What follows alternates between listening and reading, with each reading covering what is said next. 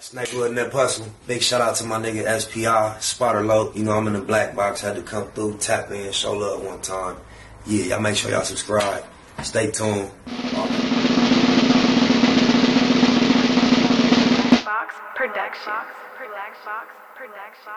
I'm all about me and mine. Niggas better catch on, we between the lines. Niggas clowns need to be in the circus. Putting these buckets on the turf, they defeating the purpose.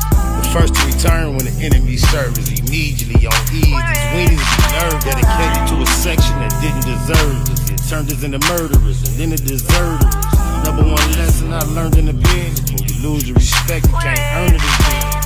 Smoke a lot, classified most faded. The local won't be satisfied till all his folks made it. This Cabbage Patch where he caught most of the damage at. Perhaps he know a magic plastic surgeon that can manage that. Ask me, I'm just a product of my habitat. Narcotic habits where they quick to let you have it at.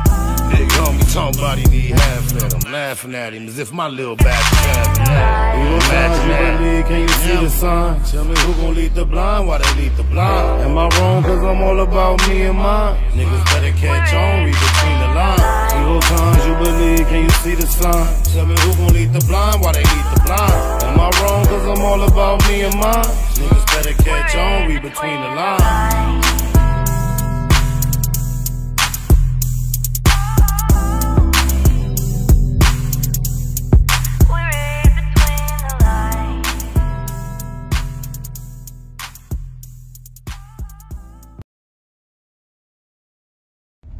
Good morning, good morning.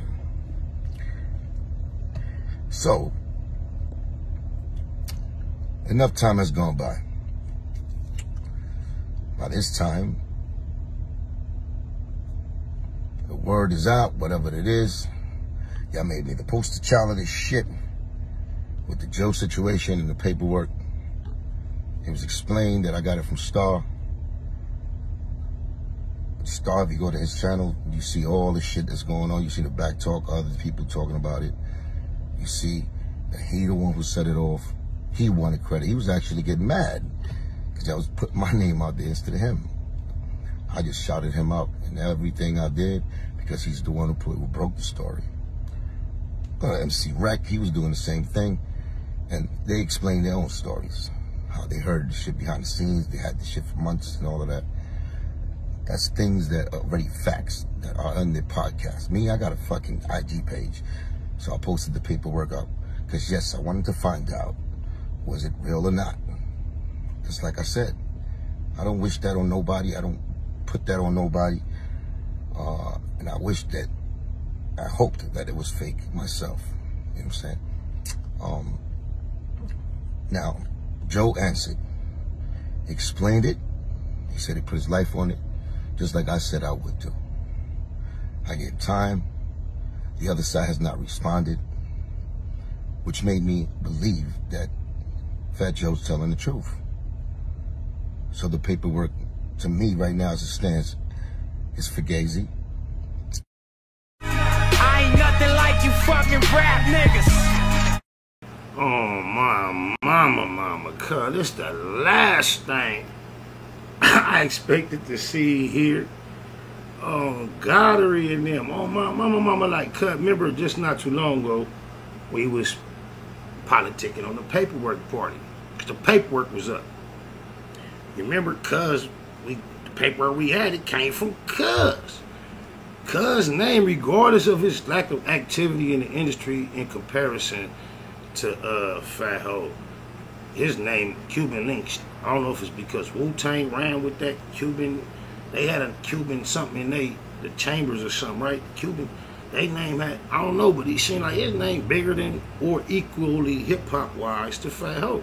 So when Cuz came with the less successful, typically less successful means you were, whether it was by choice or not, more closer to the streets within the time period of the counterpart that you're being compared to was being successful and being involved in industry. If you're not as successful as them, you're not experiencing what they're experiencing and you're typically closer to what we consider as the actual streets. So you're considered more authentic just by default because this guy is getting a chance to be able to be transformed through experience and luxury and success while you're less successful in general opinion and not being acclimated to these new things. So he's retained the reputation of being a more credible, solid individual when it came to subjects that pertain to Pun, Fat Ho, and himself.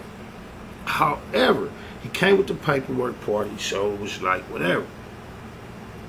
What do y'all think?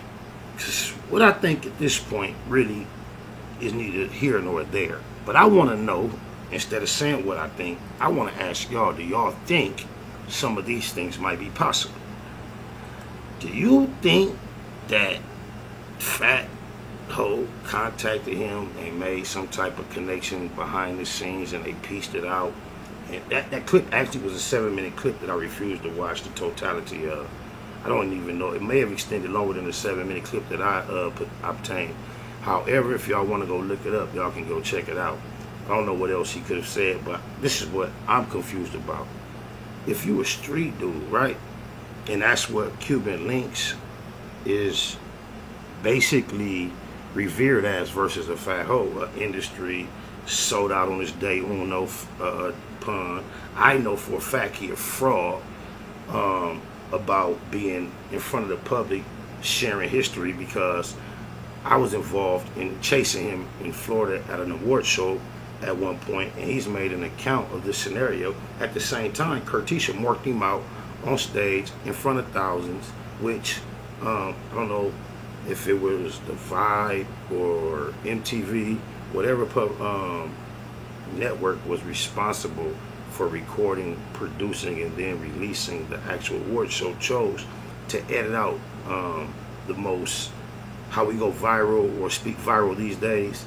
This was Curtisha's biggest moment of just mano a mano, because Fat Ho was on the microphone announcing to the whole arena like you do at an award show. And Curtisha Jack's daughter, salute the cuz at that moment. It was his brightest moment that I witnessed. If I have to vote for one, because cuz got about his seat while Fat Ho was presenting the award and walked within like 10 feet, is just fair to say. I had no ruler, no tape measure, but I say he's about 10 feet in front of cuz while cuz was conducting his business that he was getting paid thousands for. And his public, everything was on the line. I don't know how tapped in he was into the production crew. Probably like Wacko No Honey, he and T.I. Tipster. He probably knew he could get the footage deleted.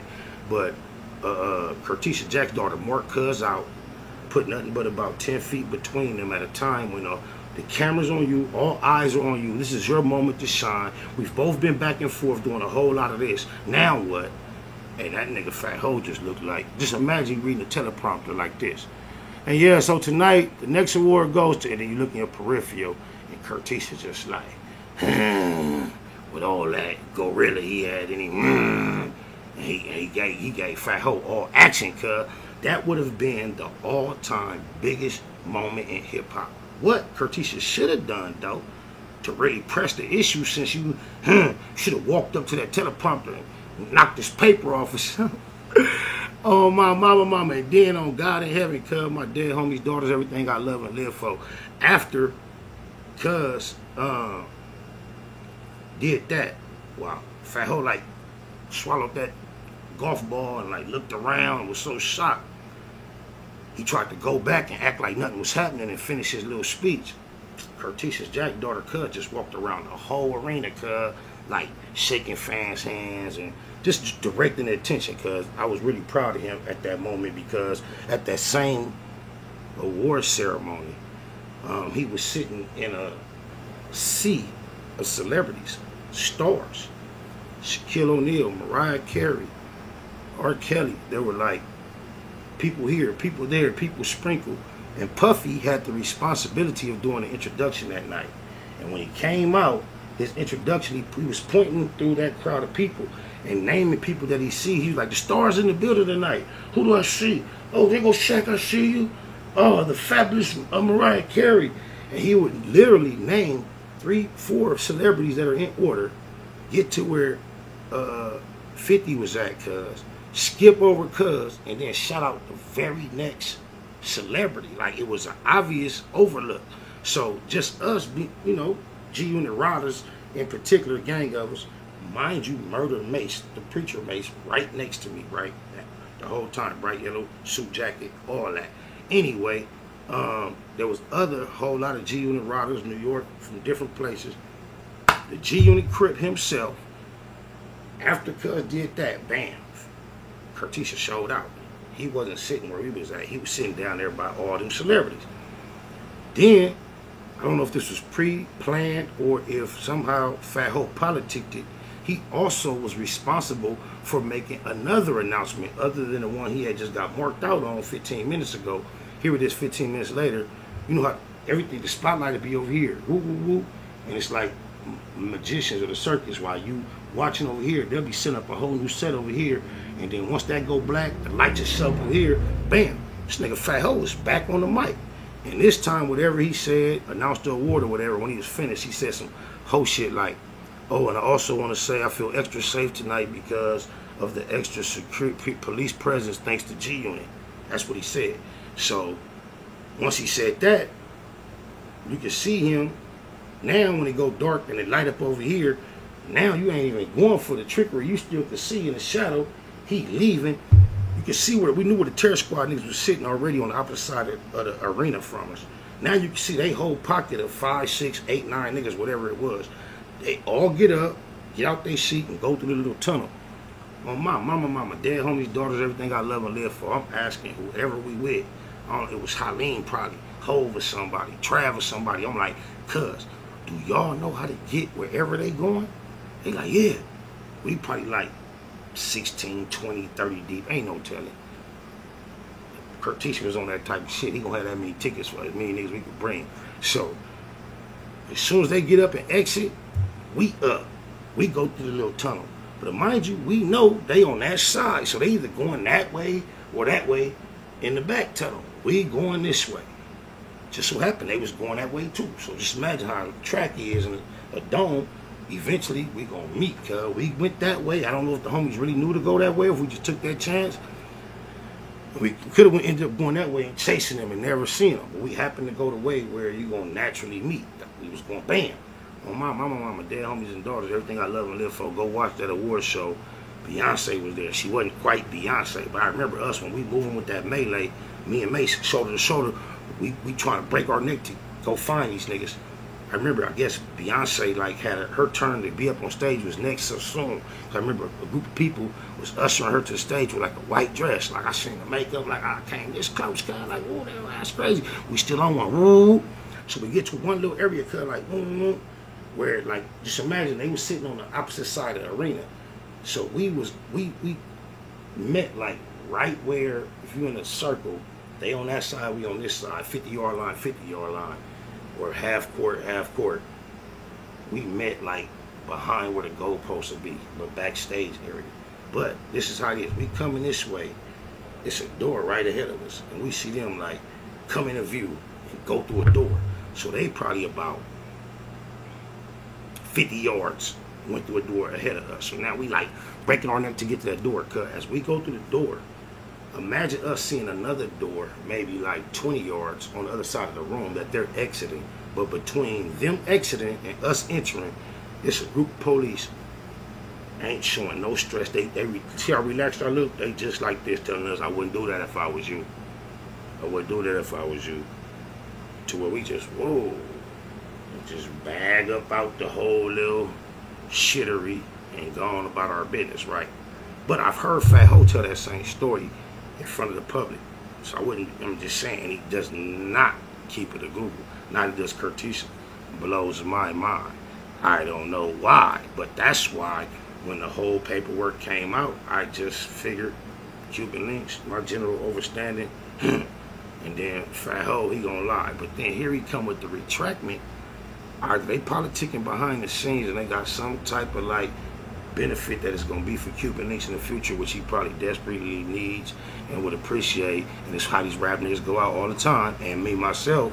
I ain't nothing like you fucking rap niggas. Or he was just working with emotions and feelings in the first place, jumped out there trying to be involved in something, and now he backtracking because I don't understand how you a street nigga and you going to the internet saying you posted some paperwork to see if it was authentic on the internet in front of the government, the whole world and everybody.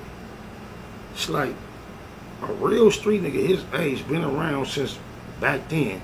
If you attach your hands, your personality, your voice to some paperwork that can possibly even put a bad light on another individual, and then you take it public, you gotta be already locked all the way in with the whole concept of what come with that. You can't then back up. Like, what kind of foul nigga is you to allow millions of people to see some paper? Did you see how he's throwing Star under the bus? He sound like a nigga in the police station trying to explain why he was there, but he's not guilty. He like, you know, Star put it out, y'all. He said, blamed it on y'all. Oh, y'all gave me all the credit, made Star mad, you know, from day one. I was just trying to see if it was authentic. So you went to the internet to find out if some real street shit was real. That make you like them, homie. Every time we try to give somebody a pass, they prove as to why nobody deserves a pass.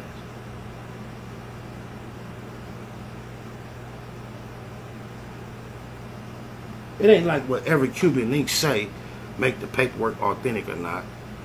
But I would imagine, like myself, there were a whole lot of people who really don't give a f, but just because they heard the scenario mentally had to just think it in their brain whether or not what they agree with. A lot of people probably tended to agree with the scenario on the side of what Cuban Linx was talking to, like myself. But now, it don't even matter what he talking about. The paperwork stand for itself. Not only has Star been around forever, he also is not just rumored to be, claims to be part of the hip-hop police. What motivation would he have to, one, develop some fake paperwork? What would that do for him? He is so extremely established and well within his pocket of positioning is what he's trying to be. And two, what would it do his brand as far as justice is concerned to acquire some paperwork and not thoroughly vet it to where it could be that easily considered fake that he would promote it in such a public fashion? I don't believe he would risk the authenticity of his brand based on that one little moment. I just don't agree with that. I tend to believe that now, I'm just analyzing from what I've seen, Cuban Linx has been based on feelings, wanting to be closer to Fat Ho than he has been. I believe that Fat Ho made communication that caused Cuban Linx to think that he's going to make amends for some of that distance, separation, and neglect. And now he's recanting. Because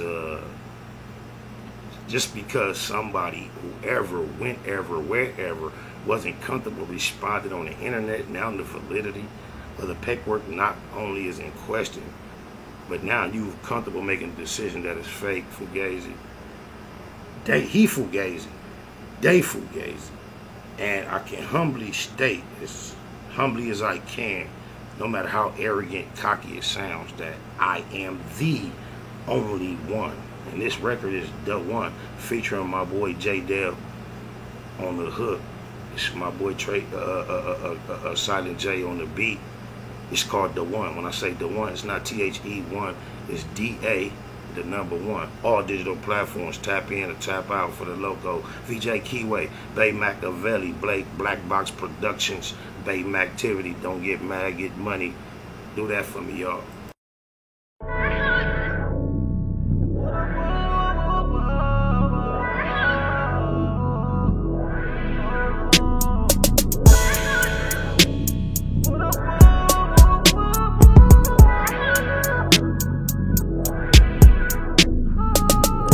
Try to throw mud on my real name, turn around and show love when the deal came. Make me wonder if they feel shame. I ain't tripping, I'ma kill game. Showed up to your show, it was so boring. Wasted time, nothing to show for it. Took my little bitch, we was both snoring. Probably had a better time going snowboard. Poor loser, always been a bad sport. Could have court and won't go if my bag's short. Fast forward, smash for it, don't ask for it. First class stamps on my passport. Tricky shit transpired on the transport. Get busy, keep that fire in the Jansport. Everything for sale, nothing is priceless. Aggressive, decisive, discussing the prices. Just might be a war with us and the ISIS. What I G? What I G? 16s. Could've seen take tripping to true extremes. They counted me out, they should have counted me in. Cause I'm counting these Benjamins. Take a loss, stay down, bounce back, I'ma be okay. Said I'm still making these money moves, I'm a fucking boss. Making sure my name was mentioned at the end of the day was my main intentions. The po-pos promoted gang prevention. I was popping at the ops, not paying attention. SK, hanging extensions, whipping them chickens, I stayed in the kitchen. Believe that crime pays in the pension. Been out the pictures since my days in detention. Making maneuvers through mazes and missions. Magical movements, amazing magicians. Mama used to say pray for wisdom. Shut up a couple prayers on my way to prison. Backyard boogies be banging functions. Hard to hang in the hood, we got a gang injunction. Straight from young niggas trying to trade me tooties. Had to told him that 40 my favorite foodie. They counted me out, they should have counted me in. Cause I'm counting these Benjamins. Take a loss, stay down, bounce back, I'ma be okay. Said I'm still making these money moves, I'm a fucking boss. That's the one, DA, the #1 available on all digital platforms. Go on and tap in for the look on that right there, y'all. Snakewood and that hustle. Big shout out to my nigga SPI, Spotter Low. You know I'm in the black box, had to come through, tap in, show love one time. Yeah, y'all make sure y'all subscribe. Stay tuned. Black Box Productions.